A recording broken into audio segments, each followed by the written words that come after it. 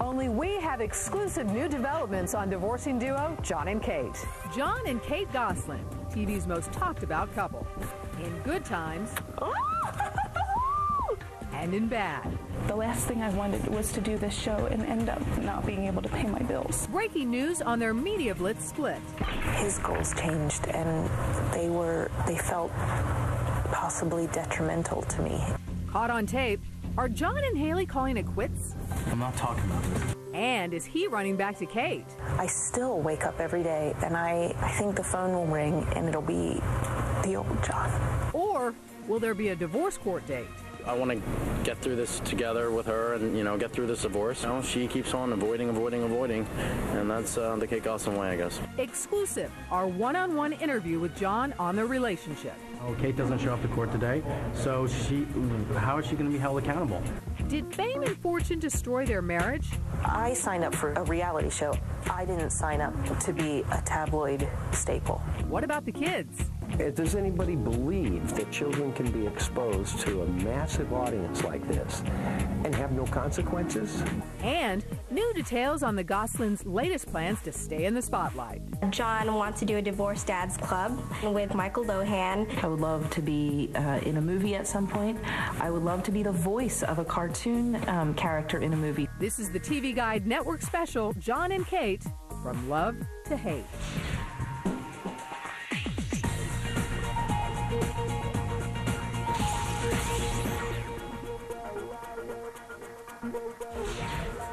Hi everyone, I'm Lisa Joyner and welcome to TV Guide special John and Kate, From Love to Hate.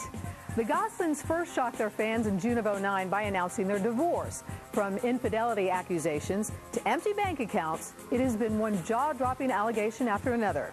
With their bitter divorce battle spinning out of control, the world is left wondering how this family of 10 will heal and ultimately survive. We've got all the breaking news. In an all-out war of words, John and Kate have taken to the media for weeks to air their dirty laundry, from alleged affairs to kids, and of course, the money.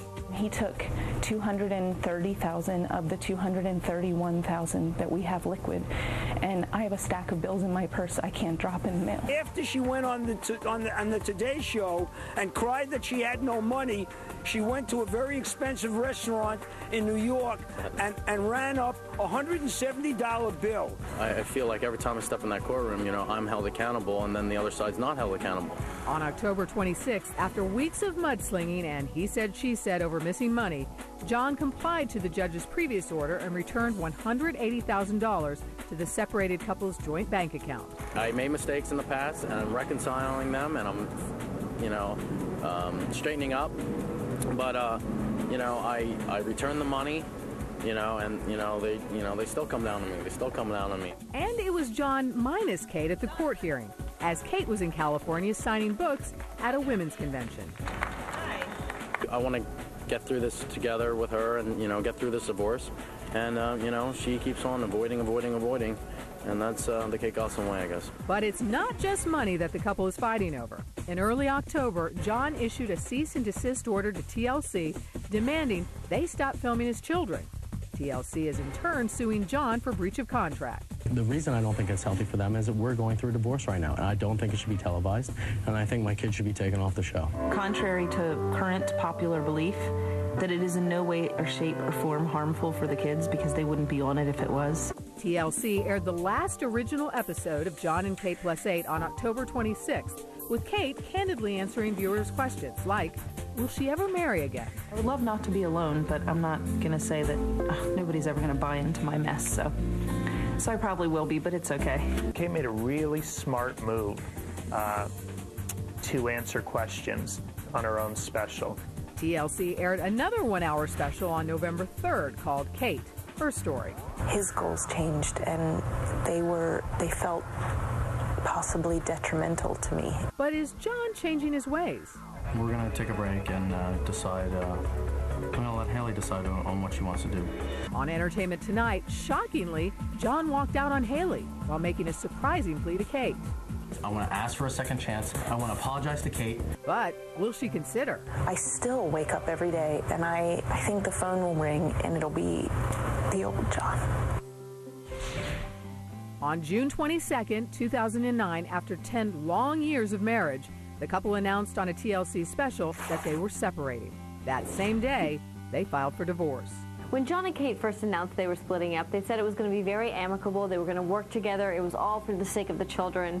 As time went on, things got nastier and nastier. Allegations started to be thrown around. John was seen out and about with all these various women. They were accusing each other of stealing money, doing all these horrible things. It just got worse and worse, and the drama just sort of unfolded in front of our eyes. But once upon a time, the Goslings lived a very private life. So how did they become a reality show phenomenon? In 2006, the world was introduced to the Goslings when Discovery Health Channel aired a one-hour special called Surviving Sextuplets and Twins. I bought one, got 5 free. Viewers wanted more, so a year later, the Goslings signed up to star in their own reality show, John and Kate Plus 8 on TLC. It might be a crazy life, but it's our life. But before there was a Plus 8, there was a very young and in love John and Kate. John was raised by his mother in their small Pennsylvania town. He was kind of a soccer stud, a jock in high school, and Kate was the cheerleader. It was like they were meant to be. I love you, and we're going to spend the rest of our lives together. I love you, and I can't wait to be Mrs. Gosling. In October 2001, the couple became John and Kate Plus twins, as they welcomed through in vitro daughters Kara and Maddie into the world. Using fertility again, John and Kate rolled the dice, and it landed on 6. On May 10th, 2004, Kate delivered 3 boys and 3 girls. Look at Mr. Joel drinking the bottle. With 8 mouths to feed, times got tough, and their church stepped in to help. It became obvious at that point John was on the verge of losing his job, and Kate was going to be unable to work, so their needs were really rather large at the time. They had lots of our people coming in to help feed the babies and to do the schedule. Having their lives played out on television proved ratings gold, as America quickly fell in love with this family. 4 seasons later, the show was still going strong, but trouble was brewing behind the scenes. It's no secret on the series that John and Kate bicker. A lot of people had said that Kate emasculated John by the way she was constantly screaming at him and second-guessing him.